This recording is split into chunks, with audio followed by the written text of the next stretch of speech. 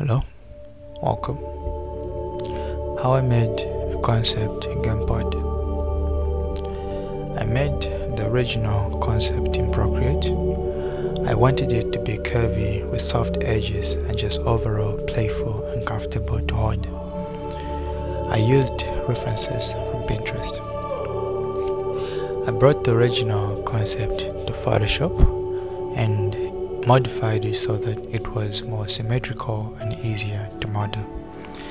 I kept as much of the original curves as I could while simplifying it for modeling. Once done with the edits, I brought it to Blender and overlaid the concept as a reference guide in the background. I used the plane to match the size of the main body, and the reason I chose this route is because it is easier for me to manipulate the edges, especially the corners of the plane, when it's time for beveling later on. Once extruded, I cut the body in half and made buttons using cylinders, and then placed the button on top of the lower half of the body, matching the concept. I made copies of everything, then merged all the buttons into one object, and then cut the buttons into the body using a Boolean operation. I beveled the cuts and cleaned up the geometry as much as I could. I duplicated everything, hid half and meshed the rest into one object, and prepared the mesh for Substance Painter by simply adding colors to the selections I made of the buttons, the screens, and the rest of the body.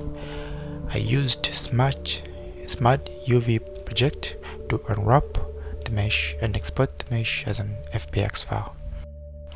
In Substance Painter, I made a new project with default settings and imported the FBX mesh and baked the textures using default settings. I used the default smart materials I found in Substance Painter and just tweaked them a bit. As for the labels, I made a simple alpha in Photoshop that included the buttons and the GamePod icons. Once done, I brought the textures back to Blender and imported them using the Node Wrangler add-on. I used an STRI image for the main lighting and made a simple background and rendered. And that's how I made this. You can download this model at the link below, and if you enjoyed the video, thank you for watching. Until then, cheers.